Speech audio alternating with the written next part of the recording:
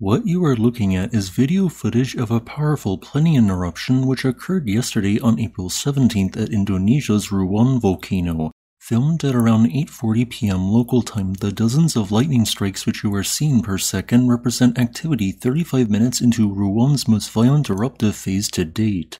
The orange glow at lower levels represents superheated fragments in pyroclastic flows along with the wildfires they started on the ground, while the orange fragments in the air are falling fragments of lava ranging in size from a grain of rice to a car. And there is also a 2-kilometer or 6,600 foot high lava fountain ongoing in this clip. This powerful plinian eruptive phase, which created a 21-kilometer or 69,000 foot high sustained eruption column, lasted for 130 minutes, devastating large swaths of the 13.7 square kilometer Ruang Island. Although social media footage of the current level of destruction is quite limited, I have geolocated partial views of exactly where pyroclastic flows scorched and then covered everything they touched.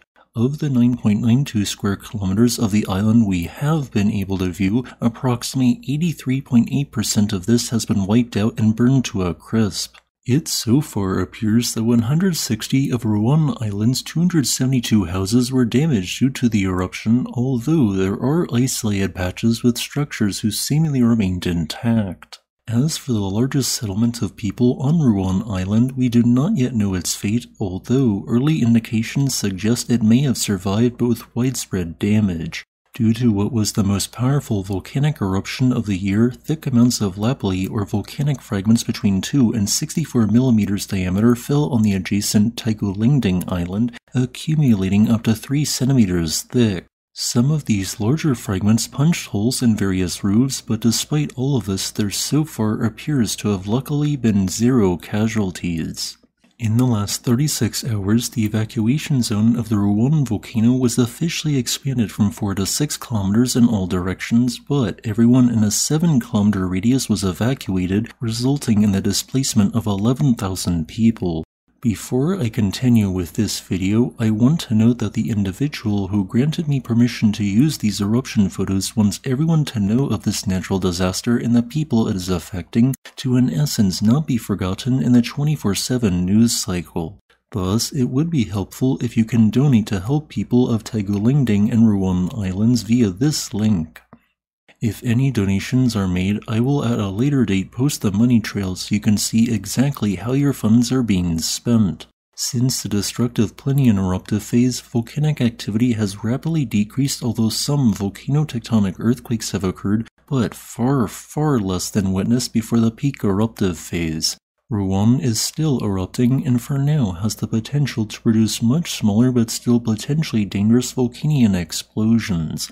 Ash emissions are rising about 500 meters above Ruang's summit, but activity is drastically lower than witnessed on the previous 2 days.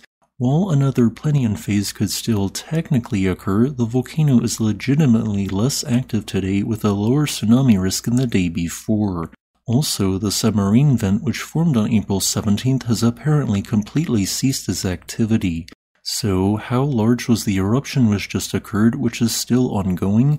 After all, when its lava dome exploded, Ruang's summit not only decreased in height by an estimated 39 meters or 128 feet, but also created tremors and an explosion heard as far away as Tomohon City, 123.5 kilometers to the southwest.